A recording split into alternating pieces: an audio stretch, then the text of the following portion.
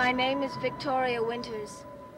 Collinwood, the great house on top of Widow's Hill, is a dark and frightening place to end a journey.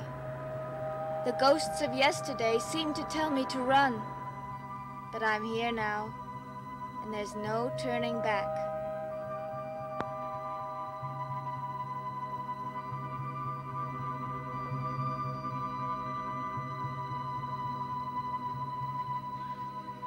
I'm sorry I was so late. I had trouble getting a taxi. Do you have my letter?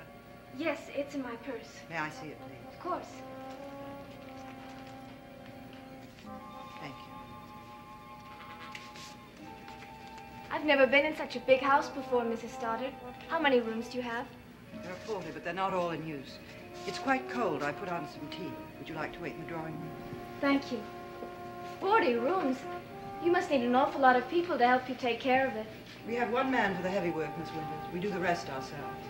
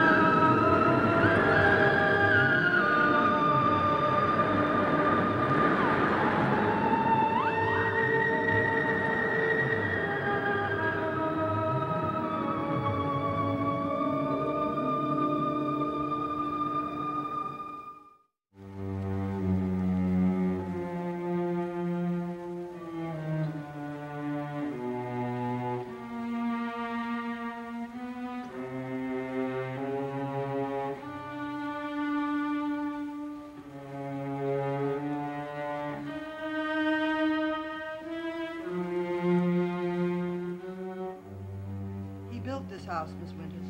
Oh, I didn't hear you come in. Jeremiah Collins, my great-grandfather.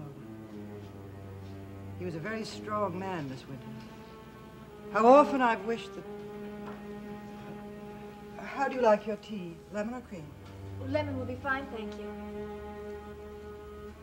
I think it's wonderful that you can manage this house with only one person. Well, the east wing was closed over 50 years ago. We only used part of the rest. 1 month or 2? 1, thank you. Are you expecting someone else? Well, I asked my brother Roger to come down to meet you. You're to care for his son and tutor him. What kind of a boy is he? You'll meet him in the morning. I know, but I mean, is he friendly? Is he inquisitive? Does he like to play games? Oh, I know when I was 9... Miss Winters, David is likely to be different from any boy you've ever met. Oh, Roger, we're in the drawing room. Roger, I said...